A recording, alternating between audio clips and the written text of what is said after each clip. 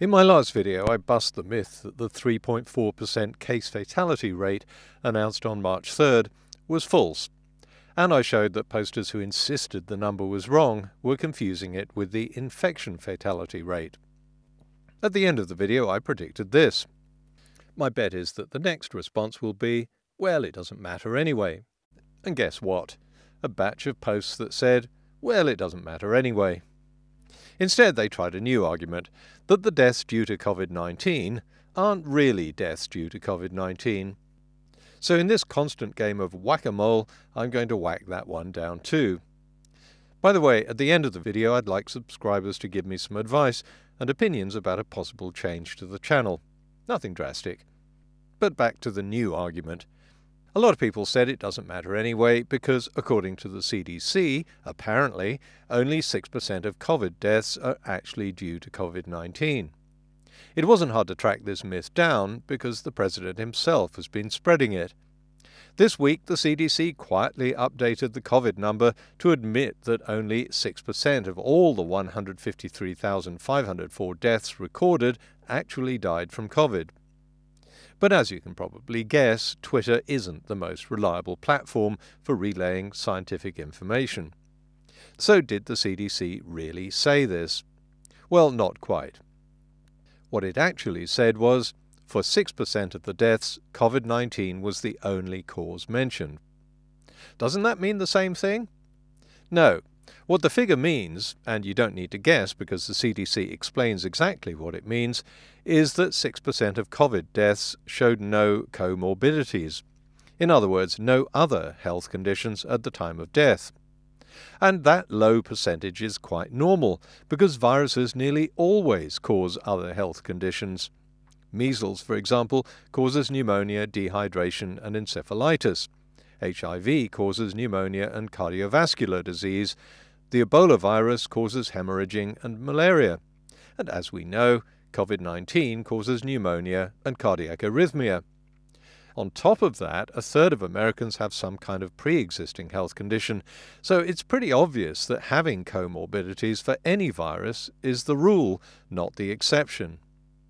The original source of this claim seems to have been a website called The Virus Truth, which, as you can guess from the title, is a blog specifically designed to spread disinformation about the virus.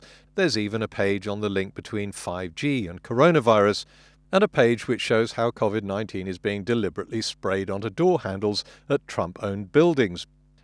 And just to show what a weird place the internet has become, some of you probably do believe that coronavirus is being deliberately sprayed onto door handles at Trump-owned buildings, even though that's not on the website and I just made it up. Since that first blog No, I made up the claim about coronavirus being sprayed onto door handles. You can stop believing it now. It's not a thing, not even in conspiracy sites. Oh, too late, it's probably already trending. Anyway, since that blog first appeared, the 6% claim has been copied and pasted verbatim all over the internet, from Twitter to Facebook to Reddit. Just to be clear, the CDC didn't quietly update the COVID number. That suggests the CDC didn't want anyone to know about it. It posts an update at the same time every week, and this one was no different. Millions of people read these posts, they're publicly available and hardly secret. And it didn't admit anything, it simply reported the facts. Admit is one of those wonderful editorial words that makes it look as though someone's been hiding something or that a previous claim has been reversed. In this case, it was neither. The CDC was simply stating facts about comorbidities, and anyone could access their website to see the facts. And at the time of writing, the CDC is still stating the same facts in its weekly updates, and that particular figure is still 6%. Before I move on, it is a tad unorthodox for the president of a country to get important medical information from a tweet, given that he has a team of experts, including the head of the CDC itself, on call day or night to explain the facts. But formulating US policy on the basis of something someone copied from a blog to a tweet has become so normal now, I'm sure a lot of people would think it churlish and un-American for me to even mention it. Sorry. Let's face the fact that that's now perfectly normal in the United States and get back to the fact-checking. Critics who are determined not to blame COVID-19 for these deaths don't ask me why, also tried another tack. Just because people died with Covid-19, they say, that doesn't mean they died of or from Covid-19. Maybe it was the pre-existing condition that killed them. After all, people die of diabetes and heart failure every day. Or maybe they've been shot or killed in a car crash and just happen to have Covid at the same time, so Covid gets the blame. This is true to a certain extent. A small percentage of those cases might have died anyway. But in the case of shootings and car crashes, that number is known because they show up as a comorbidity under this listing: intentional and unintentional injury, poisoning and other adverse events. They number just 6,800 out of 201,000 deaths at the time of writing, just over 3%. And it's also pretty easy to quantify how many people would have died regardless of the pandemic, because all you have to do is look at the average number of deaths over the previous 5 years. For example, in New York City, the death rate remains pretty constant. It rose in September 2001, for obvious reasons, and it rises slightly during each winter flu season. But in the absence of a pandemic or a terrorist attack, it's pretty constant. So it's not hard to predict how many people would die in an ordinary year. But for some reason, when New York was hit by the Covid-19 pandemic, the number of deaths suddenly shot up. Coincidence? So the critics have come up with another argument. Maybe these extra deaths were connected to the pandemic in a different way. Maybe they're caused by suicide. You know, people were depressed because of lockdown. Well, firstly, no, because again, that would show up in the figures. People usually commit suicide by shooting themselves in the head, or hanging themselves, or jumping off bridges.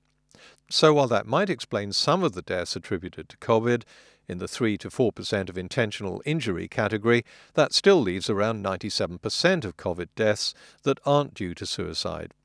People don't normally commit suicide through obesity, and if they did, it would take time. Secondly, there's not always a correlation between excess deaths and lockdowns. Sweden, for example, didn't lock down, while Norway, Finland and Denmark did. But Sweden had far more extra deaths during the pandemic than its Scandinavian neighbours. So here's another one. One poster suggested that all these people died of old age. Her logic was that there were 13 million more old people in 2019 compared to 2010. More old people, more deaths. Look, it's always worth considering other options. But the number of elderly people goes up by several million every year. I wonder why they would suddenly all die at a time when there's a deadly pandemic. Again, coincidence?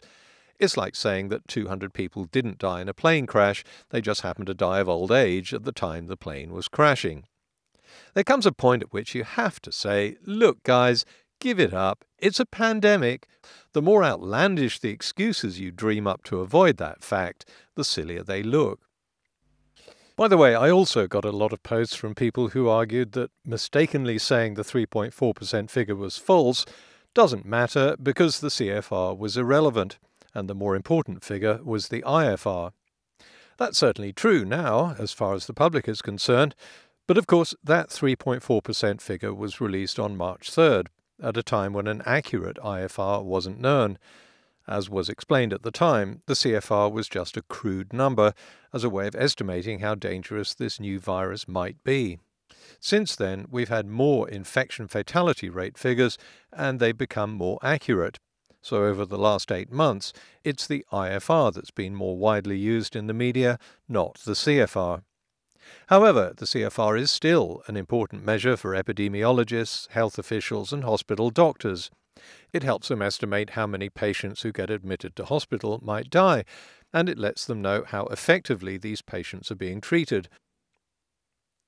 Now on to the question I have about the future of this channel. A lot of people say they're not getting notifications of new videos, and I'm told by others that YouTube algorithms are favouring monetized videos that bring in revenue for YouTube. And of course my channel isn't monetized. I don't make a penny out of this. I love the way that baffles critics who are determined to show that I must somehow be profiting from these videos. I don't know why they think that matters anyway. But the other reason I do it is because I don't like to impose those annoying ads at the beginning of each video. That now has to be outweighed by the fact that I'm getting sidelined by YouTube because of my failure to monetize the channel. So what I'd like to know is, will monetizing the channel help promote my videos? Would advertisements put people off?